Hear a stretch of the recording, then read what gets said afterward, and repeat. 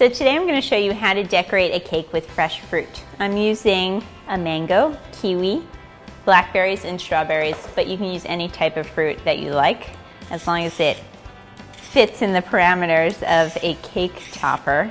So anything nice and kind of juicy and luscious. Berries are great, mango is great. I would just avoid anything that's going to turn brown as it sits, like apples and pears. But other than that, I'm just prepping my mango by using my peeler, taking the skin off. And then I'm going to take a nice big chef's knife and just go around the pitch. Chose the least ripe mango I think I could have found. All right, that's plenty. Hold on to this. Now for the mango, I like to just do slices, but you can really kind of have fun with this and do any shape that you like. I try to go nice and pretty thin, but not too thin.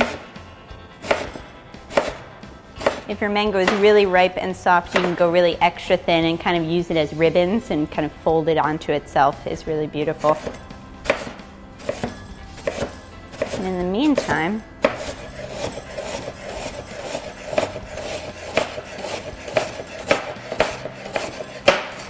beautiful. So our mango is ready. Next, I'm just going to prepare my kiwi. I just like to trim the ends off.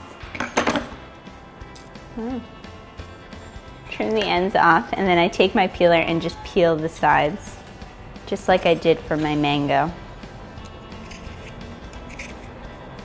This way I'm getting the most fruit I possibly can. Okay.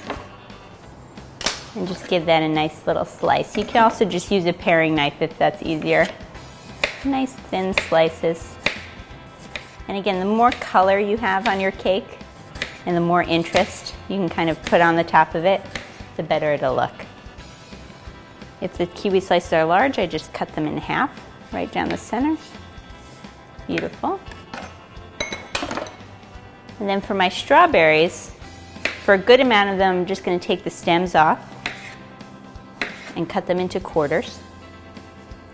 And then some of them I'm going to leave the stems on, and you'll see it'll just make it a little bit more decorative and very pretty. And for my blackberries, I'm just going to have them because I think that's the most beautiful. You really get a look into the inside and you have that beautiful white and purple kind of shining through. It's going to be a really nice balance. So that's it. Start building it up. Have my blackberries. You could see it's just really, it's a nice thing to do. And blueberries would be really beautiful on this. If you have some pistachios, sprinkle some pistachios over on the end. It's really pretty. And that is it.